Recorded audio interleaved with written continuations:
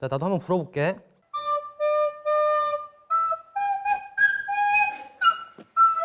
왜 이래? 이거 리코더가 좀 이상한데?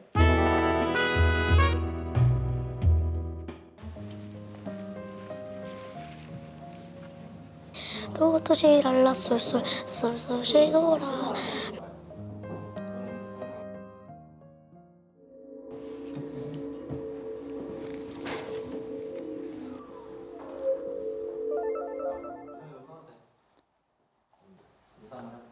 아, 진짜 친구예요? 안녕? 안녕. 안녕. 나는 해적왕을 꿈꾸는 갈매초등학교 3학년 서창빈이라고 해. 안녕, 나는 10살 3학년 8반 박수빈이라고 해. 그렇구나. 나는 해적왕이 꿈이야. 나는 대구초등학교 4학년 이민호야. 만나서 반가워. 반가워. 나랑 동갑이네. 목소리가 안 그래 보여. 내가 변성기가 좀 일찍 왔어. 그래? 내가 밥을 너무 잘 챙겨 먹었더니 중학교 1학년 같다. 중학교 1학년? 고마워. 안녕, 이민호. 너 너무 정없이 부른다. 민호라고 부르면 안 돼? 알았어. 고마워. 난 이름이 조나단이야. 나도 내 친구 중에 조나단 있어. 너는 어느 쪽에 살아? 어디 살아? 강화야. 강화? 나도 강화 근처인데. 그 초지대교 알지? 응. 대명항. 응. 거기 조금 전에 있어. 대곳. 들어본 적 있어. 오, 야 우리 동네 친구구나. 반가워. 반가워. 어. 취미가 그럼 뭐야? 나 취미가 등산, 낚시, 캠핑. 요즘 너네 학교에서 뭐가 유행해? 그냥 아이돌? 아이돌 좋아해? 응. 누구? 뉴진스라고. 그 뉴진스의 오마이갓 알아? OMG? 너 누가 그렇게 이쁘게 나왔어? 응? 이거 몰라? 우리 아빠가 맨날 하는 말인데? 아빠가 맨날 하는 말이야? 아빠가 항상 하는 말. 하나가 나한테 먼저 질문해봐. 창빈아 누가 그렇게 이쁘게 나왔어? 라고. 창비야, 누가 그렇게 예쁘게 나왔어? 창비가 아니고 창빈이. 아, 창비. 실수. 알았어. 창빈아, 누가 그렇게 예쁘게 나왔어? 우리 엄마가 어때? 진짜 재밌어. 나 이런 거 좋아해. 이런 거 좋아해? 엄청 좋아해. 다행이다. 남자는 너네 학교에서 유행하는 없어? 남자 아이돌? 남자는 딱히 없는 것 같아. 혹시 혹시 나는 스키즈라는 그룹 좋아하는데 알아? 스트레스? 아니 그 스트레이 키즈라고 알아? 스트레이키즈라고 알아? 알아. 나 만났었어. 언제? 필릭스 형이랑 방찬 형. 그 사람들은 안 만나도 되는데. 네? 잠깐. 나중에 한번 검색해봐. 약속. 약속. 오케이. 걔네 괜찮더라고. 잘생겼어. 그렇구나. 응, 맞아. 특히 돼지토끼라는 별명을 가진 그 형아는 정말 너무 매력적인 형이야. 알겠지? 그럼 강화도에서는 뭐 하고 놀아? 춤 같은 거. 너 춤춰? 좀 묻혀. 아 그래? 나 춤 좀 추거든? 내가 가르쳐 줄게. 우리 나중에 같이 웨이브 하자. 알았어. 너 잘하는 거 있어? 나 춤 잘 춰. 춤 잘 춰? 응. 나는 랩 잘해. 들어볼래? 그래. 소리를 지르는 내가 서창빈이란다! 어때? 목소리가 방금 바뀌었던 것 같은데. 안 시끄러웠어? 옆에서 들으니까 좀 컸어. 오. 잘하지? 나 이런 거 되게 좋아. 나도 너 좋아. 너 리코더 좀 하니? 좀 못해. 그래? 난 진짜 못해. 수행평가 연습해야 되잖아. 응. 어때? 연습 좀 해봤어? 좀 해봤어. 진짜? 그럼 나 한 번만 들려주라. 비행기 알아, 비행기? 까먹었어. 기다려봐. 구멍을 잘 막아야 돼. 비행기 나나나 나나나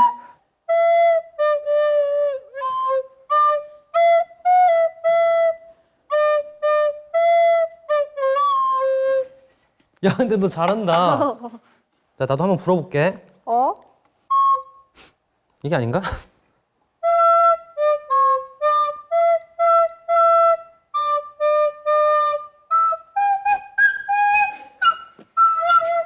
왜 이래? 이거 리코더가 좀 이상한데? 어?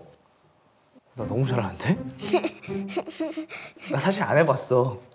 리코더를 아예 모른다고? 응, 나는 수행평가, 무슨 평가 이런 거 너무 싫어해. 니들이 뭔데 날 평가해?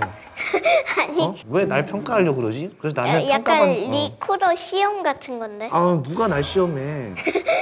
좀 그런 평가들 좀 피하는 편이야. 어때? 근데 내 실력? 근데 잘했어. 모르는 거보다는. 근데 내가 너보다 잘한 것 같은데 왜 너가 날 평가해? 네가 평가하라며. 너 되게 귀엽다. 근데 리코더 잘 불면 뭐가 좋아? 힘들 때 있잖아. 그때 리코더 불면 스트레스 풀지 않을까? 너만의 스트레스 푸는 방법이야? 엄마가 칭찬해 줄걸? 엄마가 칭찬을 해줘? 아, 그거 진짜 좋은 선물인데. 참 아유. 100점 맞은 거라도 행복하지. 아, 그치. 뭐든 잘하면 또 좋잖아, 그지? 응. 근데 이 리코더를 인생에서 부를 일이 있을까? 방금 뭐라고 했어? 아니야. 넌 커서 꿈이 뭐야? 그럼 나 마술사. 마술사? 근데 엄마는 엄청 반대. 그럼 내가 응원하면 안 되겠네? 응원해도 되는데 혹시 저기 계신 분이 너희 어머님이니? 응? 알겠어. 그럼 넌 꿈이 뭐야? 나는 아이돌 할 거야. 솔로로 데뷔할 거야? 아니면은 멤버로 데뷔할 거야? 한 8인조 정도로 데뷔하면 딱 좋을 것 같다고 생각해. 너무 많지 않아? 그런가? 7인? 7인조? 6인조? 응. 아직은 8인조가 좋은 것 같아. 고집이 세구나. 나 좀 고집 좀 있지. 나도 좀 있어. 아, 진짜? 야, 좋은 거야, 그거. 줏대 있으면 되는 거니까. 맞아. 그치. 야, 우리 같은 학교 다니면 어떨 것 같아? 맨날 만나서 인사하겠지? 그치? 어떤 짝꿍 만났으면 좋겠어? 약간 지금 짝꿍 있어? 응. 그 짝꿍은 어때? 까불까불하고 나한테 장난 많이 쳐. 너한테 장난 많이 쳐? 헉! 너한테 관심 있는 거 아니야? 그 얘기는 하지 말았으면 좋겠어. 알았어. 오케이. 난 어떤 친구인 것 같아? 웃긴 친구. 아, 나 웃겨? 리더십 있고 만약에 팀이 있다면 되게 잘 끄는 친구? 오, 뭘 보고 그걸 판단했어? 살짝 이렇게 재미있으니까 분위기를 애들이 이끌 것 같고. 엄청 따라올 것 같고. 참 보는 눈이 아주 있다 너. 내가 짝꿍이면 어떨 것 같아? 너무 좋을 것 같아. 하루하루 아침마다 행복할 것 같아. 나 혹시 울어도 돼? 강화도 살면은 우리 시간 되면 같이 보자.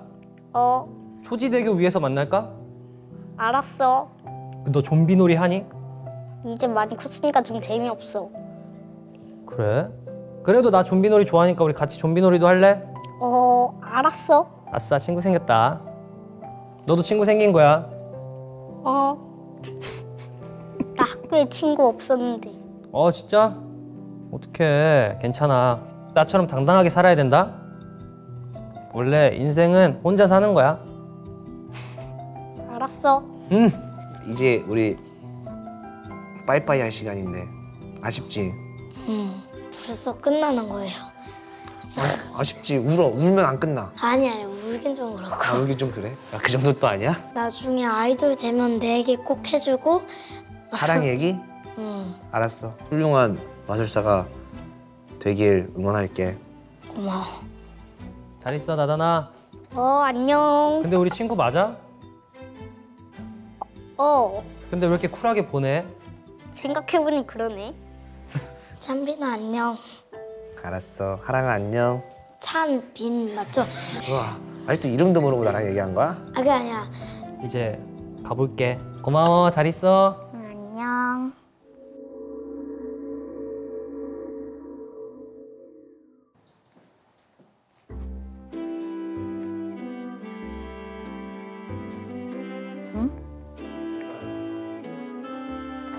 재미나게 생겼어요. 얼굴이 괜찮은 것 같아요.